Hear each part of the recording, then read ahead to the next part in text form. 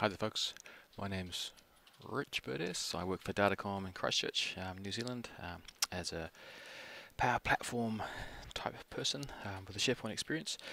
So what I'm presenting today is a quick overview of how you could use PowerApps and Flow to help you with employee inductions.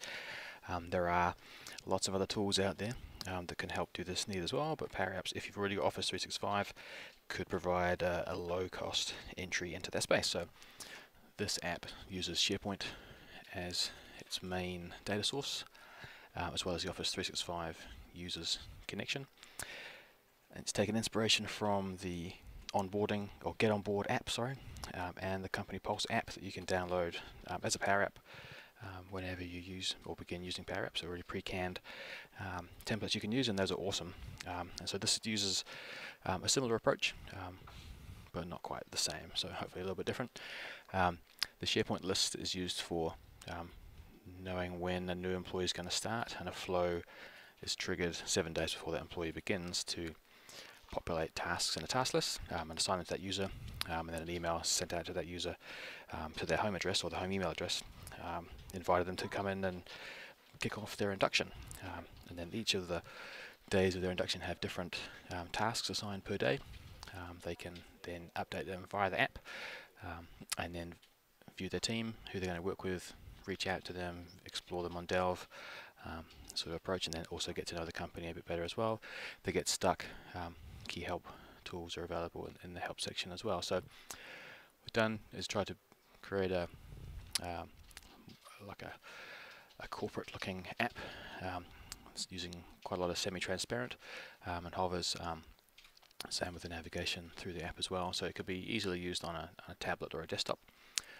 So just basically simple, visible, show hide elements for a collection that uses a local collection in the app with the navigation elements added to it, and then on the home screen the different ways to connect through to get to the different screens. So to quickly dive into the tasks, so tasks exist in a regular old SharePoint task list, and then selected day 1 for this particular view, and then assigned users who can help, who the task is assigned to, and then the flow kicks off. And then in SharePoint itself we've got a bunch of stories to show you in the newsfeed how they present, and dive back in. Okay, so we'll start off with day 1 tasks. Quick call to the SharePoint task list, get the information we need, and then copying the dynamics onboarding thing, thanks guys, of a possible way to do work. So each of the tasks for day 1 handles a particular piece, and then if there's a photo for the user or a contact person, then they can do that. And then also for changing employee photo, we use the Office 365 user photo connector to change the user's photo if they want to. We're assuming that they haven't got a photo yet because it's the first time through the app. And then basically all we're doing, mark as complete. A patch runs against the SharePoint list for task list and then updates it. So do that again. Cool, so there we go. And then as we see in the task list, if I refresh this, those tasks are getting updated. For the photo, so the employee photo, if I jump into my Office 365, that's me at the moment looking like a colleague of mine.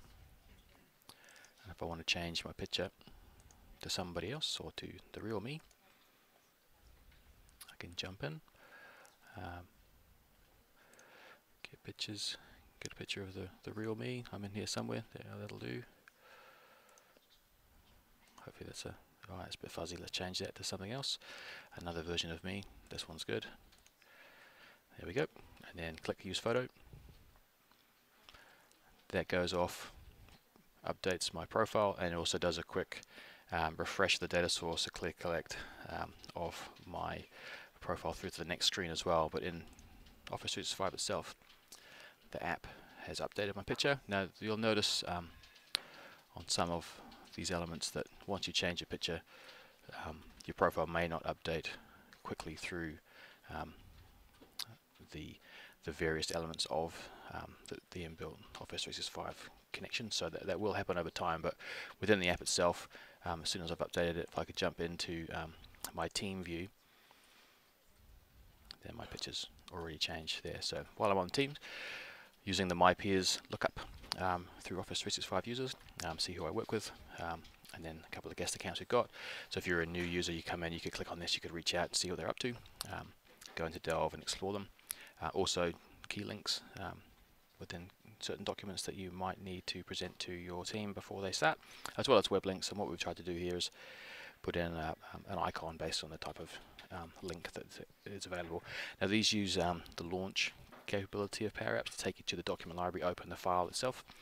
For the PDFs, we could use the PDF viewer tool as well. If say we had a PDF that a user had to view in the app and then tick a box to say, yep, confirm read type stuff as part of an induction step, that could be a really cool way to do that as well. But this app just shows links to those bits of content.